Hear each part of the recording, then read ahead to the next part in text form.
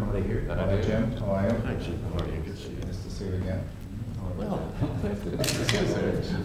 Jim, Well, since we're all shaking hands, I'm shaking. That's your European custom. How's things? President, this is David Gorton. Familiar with the word samizdat? Yes. That's what it looks like. That is a message to you from England who are locked in the Toki for having done such things as Helsinki Watch and so on. This is what they say: we women, political prisoners, congratulate you on your re-election to the post of President of the USA. We look with hope to your country, which is on the road of freedom and respect for human rights. We wish you success on this retreat. This is a schedule of hunger strikes that they scheduled September through December of last year in commemoration of Helsinki Days and things of that sort. Oh, golly. This in here is further documentation of who they are, where the campaign is. That was smuggled out, Lord knows how. And no way to thank them because they'd be in trouble. Actually, these people want to be publicized. Why have a hunger strike if the world doesn't know what you are? For heaven's sakes. They will, one way or another, they will be alerted to the fact, whether by explicit name or what can be smuggled out, I assume can be smuggled back in. In any event, their emphasis.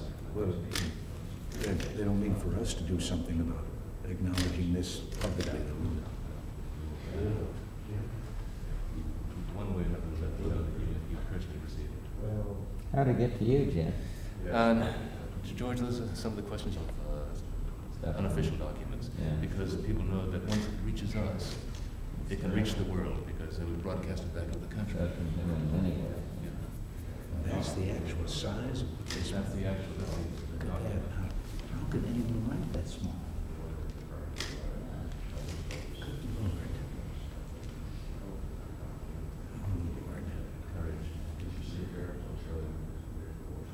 It is an evil there. It's time to say it again. May I quote you?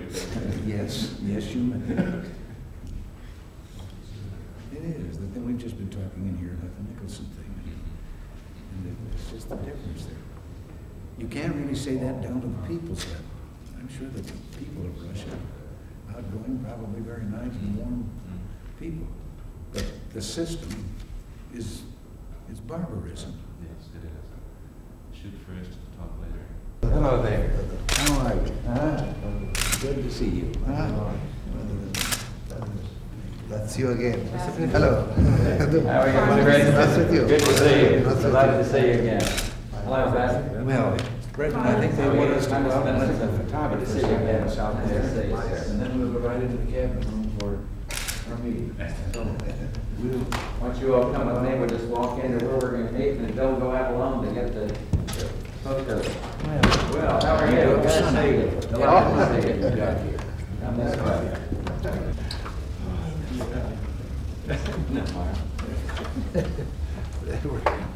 They were sure yelling.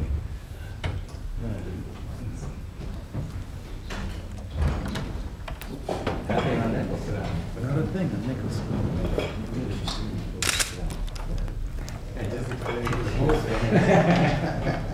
Yeah, that's a decision maker. Now,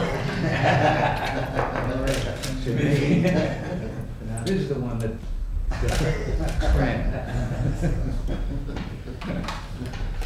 well, it's a great pleasure and gives me a chance to thank you very much for what you did, and I know what it required in the help with the galoshes. We regret very much that one reporter. Sure. Hi, how are you? Good to see you. Bill Kozakowski, he's the president of the state FMBA, and he's got 3 of his people with him, and they were the first union in New Jersey to endorse you. We have 2 Democrats, 1 Republican, and 1 independent to cover the spectrum. One's a Democratic district leader, committee man, and they went all out during the campaign and took a lot of heat, but they did it because they believed in you and the policies that you had. Well, I know of your support, but I didn't realize how deep it went. This is Bill Flynn. Hi, how are you? Good to see you. Charlie Donahue. John Mr. DeRosa. Hi. Well, Coming out and endorsing me for the first time in the history of the state FMBA. real proud to have a president that's coming on as strong as you are. And you've made us proud to be Americans, proud to be firefighters, and we're just so happy with the job that you're doing that we thought it only appropriate that we present to you the Chief's helmet. Thank you very much. I'd like to designate you as the FMBA's firefighter.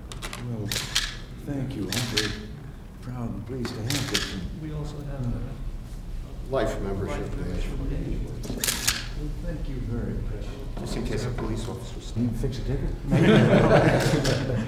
Well, I thank you very much, of course, and I thank him very much for what he was doing last week here and helping us and getting the MX and so forth, and we could have used it last week. I needed it this weekend when I went home. Yes. Well, my golly. You know, I think I have to tell you, because I think I invented it. When I was about that high, 4 years old, and living in the city of Chicago, that's what I said I wanted to be when I grew up. I think all of us. I told him I never knew those hats were that Thank God heavy. you made a shift. You did a lot better, Mr. President. You made a good choice. Well, no, I'll tell you, of course, in those days too, lived down there in the south side of Chicago near the university. And when the fire engine went by, it was pretty spectacular because they were pulled by those natural teams of horses in those days. I do go back a way. Now that's even a couple of years before mine. Showing your age.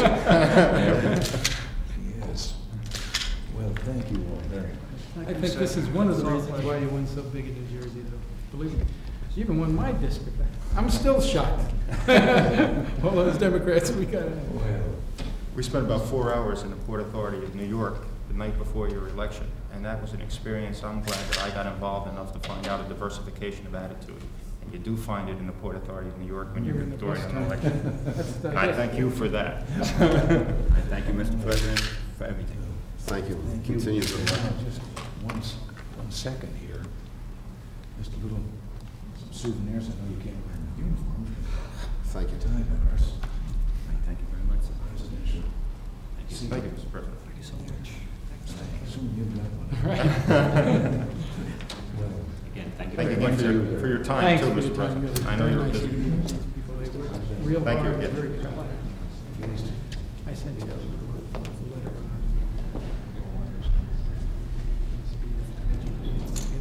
hi, Dan. Hi.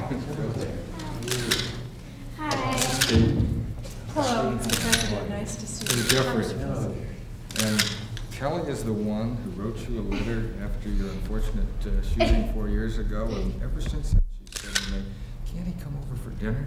I said, he's very busy, but we'll see if we can do the next best thing to get in and meet him. I know we pose here for a real posed picture. Okay, what's the best way of doing this? That's perfect.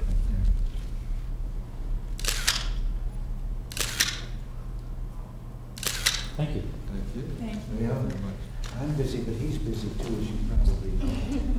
He's busy doing a lot of things for the state of California, for all of you. And I know wives are the ones that have to put up with all of that because of this kind of living too. Bobby used to work, she was in the White House in the Nixon administration, just down the hall. And she knows what it is here, how tough it It's is. still thrilling to come through the gates. It really is. It's just wonderful. Please say hello to Mrs. Regan and tell her how proud we are of her, especially in the California delegation. Congressman Coble. Yes, hi, Mr. President. Good to see you. Mr. President, how are you? Nice to see you. J.D. Mahaffey, Hello there. Kimberly Brayton, Kimberly? Gwen and Paul Brayton, Fred Alexander, Mr. President. Hello there. and Hollis Black, Mr. President. Right, how are you? Mr. President, Steve has picked you up in the automobile several times in Carolina, and all these good folks, Mr. President, are my constituents from High Point.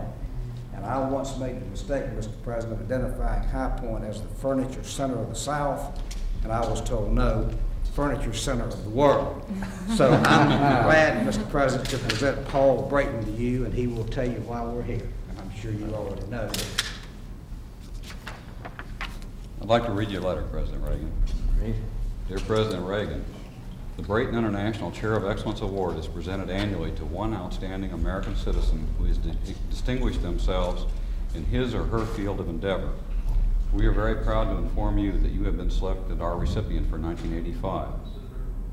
This award is designed to recognize business, political, humanitarian, or scientific excellence and achievement. As 1985's recipient, you will be asked to serve on a board of nomination to select future recipients of this award. Past recipients include Mr. Fred Alexander of High Point, North Carolina, Mr. Ivy Clayton of Raleigh, North Carolina, Senator Jesse Helms of North Carolina. And now you, Mr. President, from the citizens of North Carolina and the employees of Reagan International, I congratulate you. We are very proud to present you with this distinctive leather chair with your name engraved in gold. You must try it on.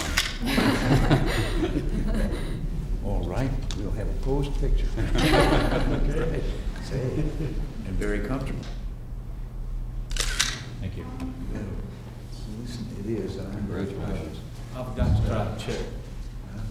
It is comfortable. It is very comfortable. It makes some of those long days shorter. Yes. That's right. Can we get a picture with you, Mr. Regan, yourself?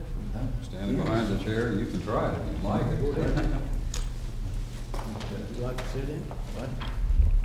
You look best in it, I'll tell you that.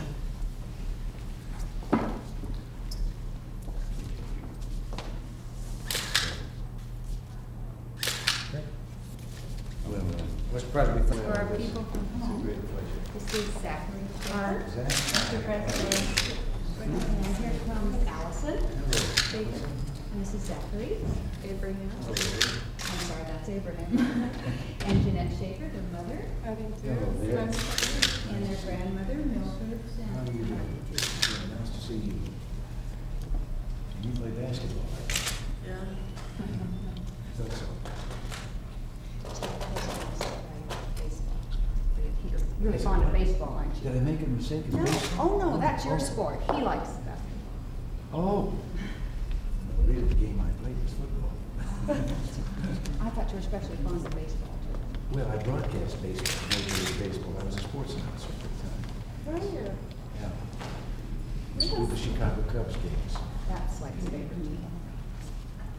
But, well, listen. We have some presents for you. So, I'd like to give you this.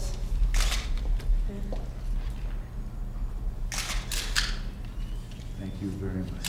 Okay. I'm very proud, pleased to have it.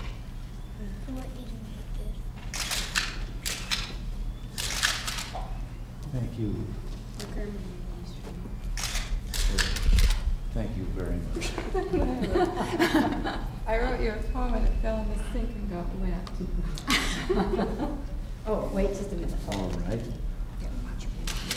I didn't get you. Why don't we get Zachary, a kind of a group here, too? I know that you have lots of better photographers than me, but I just, Grandma's the best. Honey, get over just a little bit. Now, don't you want to get in here too? Oh, all right, yes. Do you want me to try this? Yes. How does it work? Foolproof. Just look through the thing and push the little button. Thank you. I'm very pleased to see all of you, and for Sharon grandmother, we have. We really need a third one here. Thank you very much. And in here is a jar with this seal attached. It's called the presidential seal. And in the jar are jelly beans. Would you like to carry that? Thank you. No. How's your eye? Oh, you noticed. I keep forgetting to tell people that. I know they must look and care. I broke a blood vessel in there.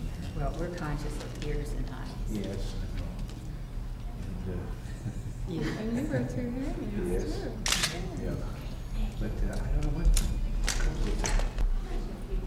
Mr. President, this is Ann Jeffries, who is Hello there. and this is her portrait of Ronald Reagan. Hey. Why don't you, Ann, get over here with the president and give that to her. Thank you very much.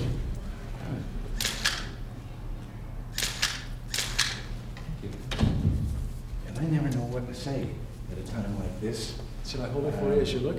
I think that might be easier. I Because anything I say makes me sound kind of wrong. It's a handsome fellow, though, isn't he? I was going to, Yes, I was going very. to say, thank you for making me look a little bigger than I think I look.